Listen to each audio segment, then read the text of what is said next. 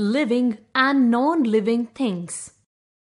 There are many things in our surroundings, such as human beings, plants, animals, bicycles, houses, stones, roads, benches, the sun, the moon, the stars, etc.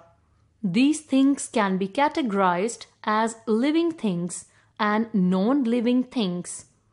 Some of the non-living things are natural things, while others are made by humans and are called man-made things. Natural things. Nature provides us many things which are either living or non-living things. Humans, plants, and animals are living things. Stones, the sun, water, air, etc. are non-living things. Remember, we cannot make these things ourselves. Man-made things. Things which are made by humans are called man-made things. Bicycles, houses, roads, benches, cars, scooters, etc. are the examples of man-made things. Thus, natural things and man-made things are the two types of things found in our world. Living and non-living things. As described earlier, natural things include living things and some non-living things. Things such as humans, animals and plants that have life are known as living things. Things such as water, mud, stones, etc., which have no life are known as non-living things. All man-made things are non-living things because they do not have life. There are many differences between living and non-living things. Living things need food. As we know, living things cannot survive without food. If they do not get food for a very long time, they will die. Food helps all living things to grow and live. Food also gives us energy needed to work and play. Like us, animals and plants also need food to stay alive. Animals get their food from plants and other animals. Plants make food for themselves with the help of air, water, and sunlight. Does your book or pencil eat any food? No, they do not eat food. Non-living things do not need food because they are lifeless. Living things grow. All living things grow. Observe a photograph of yourself when you were born. You can see a very small baby in that picture. Compare the picture with your present self. When you were born, you were very small. Since then, you have been growing continuously. After some years, you will grow into an adult. Like us, plants and animals also grow. Seeds grow into plants and chicks grow into cocks or hens. Can you name non-living thing which grows? Your book, your pencil, your doll, your bicycle. None of them grow at all. So, all living things grow while non-living things do not grow. Living things move. Most of living things move. We walk to different places. A dog walks or runs here and there.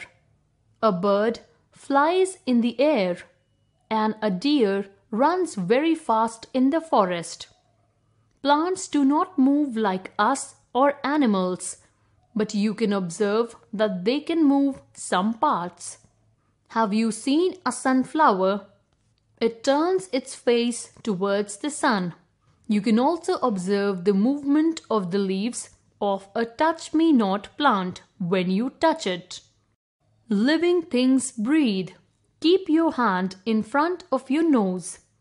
You will feel the air coming out of your nose at regular intervals. Now, hold your breath for a few seconds with your fingers. You will feel uncomfortable.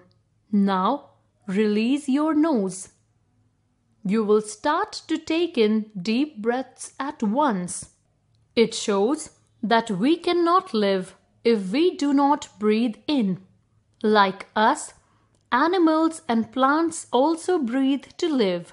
Most animals breathe through their nose. Frog breathes in water through its skin and breathes through its lungs when it is out of water. Fish breathe through their gills. Grasshoppers, cockroaches, ants, etc. breathe through spiracles present in their bodies. Plants do not have a nose like humans, but they have very small holes on their leaves called stomata. They breathe through stomata.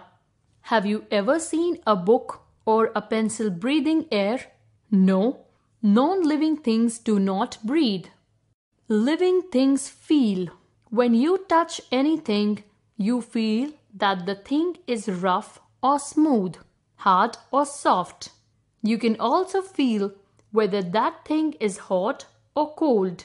Like us, animals can also feel cold, heat or pain. They can also feel danger. They search for their food with the help of their sense organs. Plants can also feel. They do not have sense organs, but they can feel the changes around them. Sunflowers turn towards the sun. The leaves of the touch-me-not plant close immediately when we touch the plant. Now think about your cricket ball. Does it cry when you hit it with your bat? No, it never cries because it is a non-living thing and so does not feel anything. Living things reproduce. All living things such as humans, animals and plants reproduce and produce young ones of their own kind. Humans and most animals give birth to babies while plants produce seeds. This process is called reproduction. A cow gives birth to a calf. A cat gives birth to a kitten. Similarly, donkeys, monkeys, goats, rabbits, etc. also give birth to their babies. Some animals such as snakes, birds and insects reproduce by laying eggs. Their babies hatch from these eggs. Most plants reproduce with the help of their seeds. When the seeds fall on the ground, they grow into new plants with the help of sunlight, air, and water. Some plants such as potatoes, gingers, roses, etc. produce new plants from different parts of the plant, such as stems, roots, and leaves. Non-living things such as tables, chairs, balls, or clothes do not reproduce at all. All living things get old and die. All living things such as humans, animals, and plants live for a short or a long time. They all grow from babies, become old, and finally die. Humans live for a long time, while different animals have different lifespans, such as a dog lives for about 12 years. Plants also have a different lifespan. Some trees, such as peepal and banyan, live for a very long time. Non-living things do not have a life, and so they do not grow and die. Know this: the coco de mer plant produces the biggest seed. It is a kind of coconut tree which grows in Seychelles.